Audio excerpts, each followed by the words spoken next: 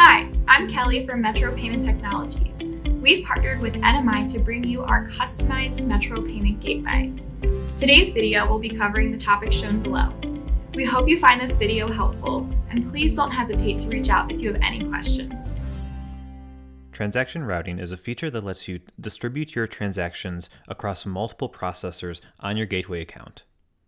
By default, this feature is off, but you can turn it on, and then when you do, you want to set these monthly amounts to proportions of transactions you want to go through each processor. So I'm going to look at credit cards right now, and I can see I have them at 0 right now for both, which essentially means no load balancing. We're just going to use whatever the default processor is. So that's set right here, the default processor. I can see the processor IDs and their names, so I can decide which one I want to go to. I can set a monthly amount.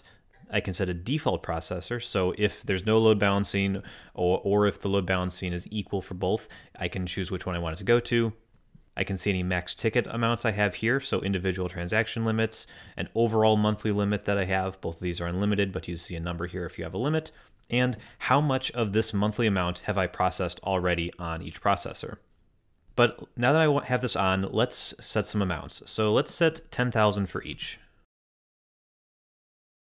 Okay, so now I have 10,000 set on both of these processors. I'm going to save it.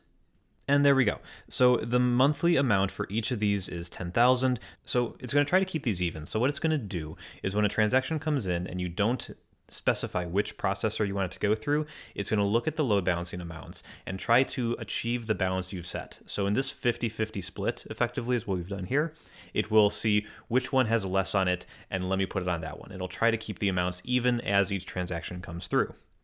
As more transactions come through, you'll see the transaction routing amount change. So these will go up until they hit 100%. Once a processor hits 100%, so once this hits 10,000, it'll try other processors first. If they're all at 100% or higher, then it'll go to the default processor from then on.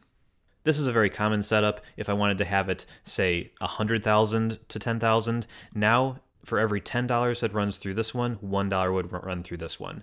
It's important to note that this will not split single transactions. So if I run a $100 transaction, it'll process on one processor or the other, but it will never process partially on one and partially on the other. It'll always be all on one.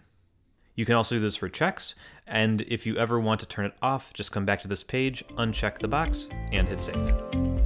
Thanks for watching. If you have any other questions regarding our gateway, please contact us at 1-800-771-3719 or email us at service@metropaytech.com. Also, be sure to check out our website, www.metropaytech.com, to see all the other products and services we offer, including our new Fee Buster program, which offers you 0 processing fees.